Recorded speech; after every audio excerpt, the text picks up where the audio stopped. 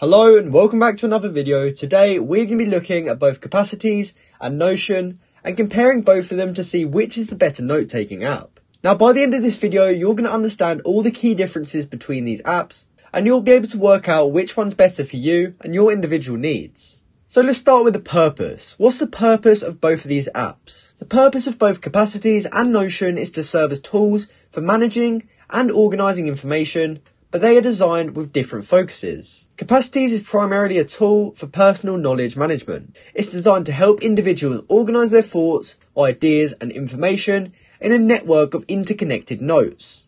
And it's particularly useful for those who prefer a more fluid and flexible way of organising their notes without being tied to strict hierarchies and tables. Notion, on the other hand, is advertised as a workspace for teams. It's designed to facilitate collaboration, team workflows, data management and automation. It's a powerful tool for companies and teams looking for a flexible platform that can be customised to suit their specific needs. So which one is better for organisation? Capacities organises information in a network of interconnected notes. This allows for a more fluid and flexible way of organising notes. Every media asset in Capacities is an object, just like a note. It has special features and lives as this one object in your note-taking. An object does not live in one place. It's interconnected and can be referenced anywhere, in the next meeting, in your project, or in your daily note. Whereas Notion organises information based on tables and folders. This structure can be beneficial for teams that need to manage large amounts of data and collaborate effectively. But Notion focuses on collaboration, and it's a powerful information backbone for companies and teams.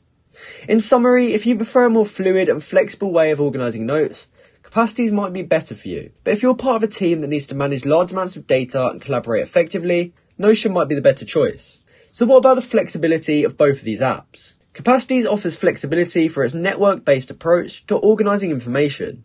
This allows a more fluid and flexible way of organising notes without being tied to strict hierarchies and tables. It allows you to create and reference objects easily from anywhere in your notes, making it highly flexible for personal knowledge management. Notion offers flexibility for its table-based structures and the ability to customize the workspace to suit specific needs.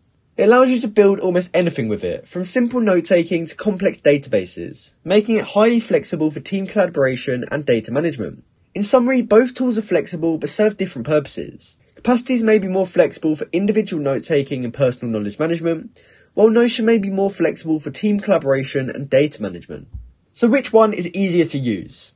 Capacities is described as having the capacity to provide a condition for its users to perform tasks safely, effectively and efficiently while enjoying the experience. And it's designed to be easy to use for its intended purpose. Notion is often described as very user-friendly. It has an intuitive, minimalist design and thoughtfully created templates that you can easily figure out, even if you don't consider yourself tech-savvy. Notion manages to be the perfect balance between simplicity and functionality while maintaining an intuitive user experience that does not sacrifice ease of use.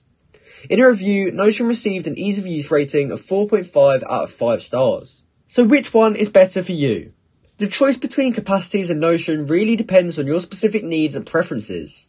Capacities is great if you prefer a more natural, interconnected way of taking notes, where your notes organise themselves in a network of ideas.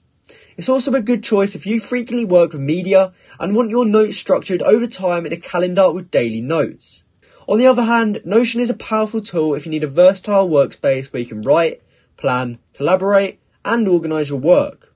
And it's particularly useful for team collaboration with features like Kanban boards, tables and wikis. In conclusion, both tools have their strengths and it would be best to choose based on what fits your workflow the best. You might want to try both and see which one you prefer.